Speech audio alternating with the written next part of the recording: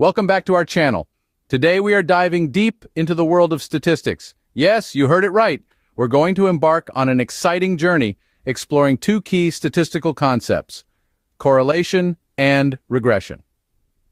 Now you might have heard these terms before, perhaps in your statistics class or maybe in a research paper. But have you ever wondered what they really mean? Or when should you use one over the other? Well, you're in the right place.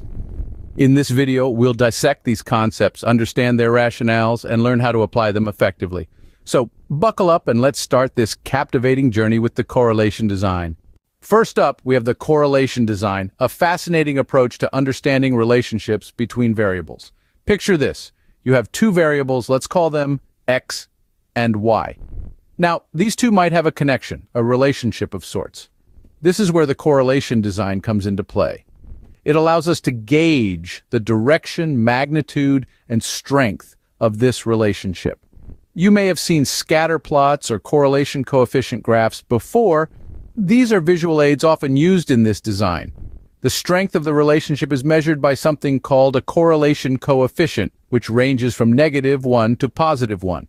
So in a nutshell, correlation design helps us understand the connection between variables. Now you might wonder when a correlational study is the right choice. Let's delve into this. One reason to select a correlational design is when there are no prior studies that have explored your specific research topic. It can serve as a starting point to uncover relationships between variables. Another rationale is when existing studies show inconsistent findings.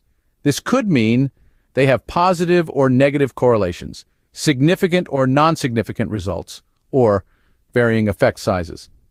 Lastly, you might consider a correlational study when existing studies are limited by small sample sizes or were conducted in different settings than your own.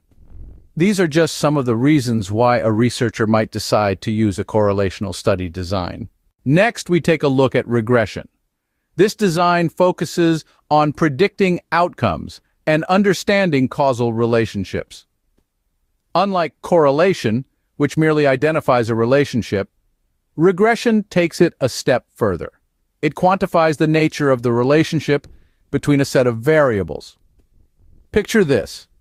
You're trying to predict a key response variable, let's call it Y, from a set of predictor variables, X.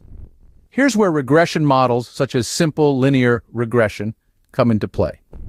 They provide you with an equation, a mathematical formula that allows you to predict Y based on X.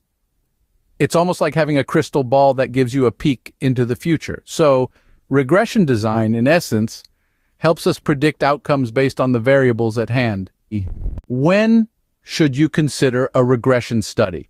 Let's explore the rationales. First off, if there are significant correlations between independent and dependent variables in your research, a regression study might be the way to go.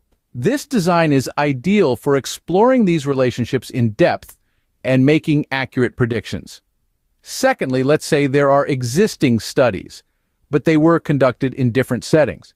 Here, a regression study design can be used to replicate the study in a new context, potentially providing fresh insights or confirming the earlier findings. These are some of the reasons why a researcher might decide to use a regression study design.